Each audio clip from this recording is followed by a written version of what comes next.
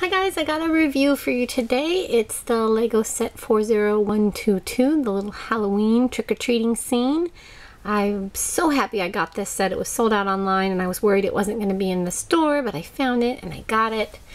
So it just has this little tree piece over here with the dark mossy colored limbs, a little pumpkin. I wish they would have put the actual printed pumpkin because we do have those, so I don't know why Lego didn't do that. You get a little bat, so it's just a little tree build.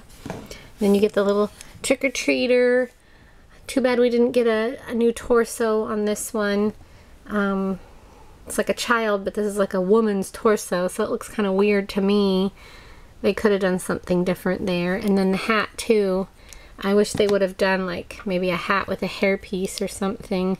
Make it look a little bit more real, like this is the witch from the new series 14, but I don't know why they do what they do. She's cute though, trick-or-treating like a little witch. And then you've got the actual little house part, which is a cool little build. You've got a little tombstone here, spider, some pumpkins again, and the skeletons here in the door waiting to pass out candy, I guess, or cupcakes. That's what's back there.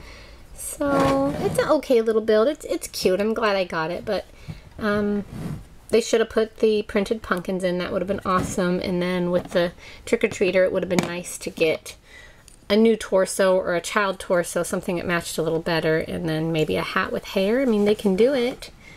So I don't know why they didn't, but that's what it is. So that's my review, and thanks for watching.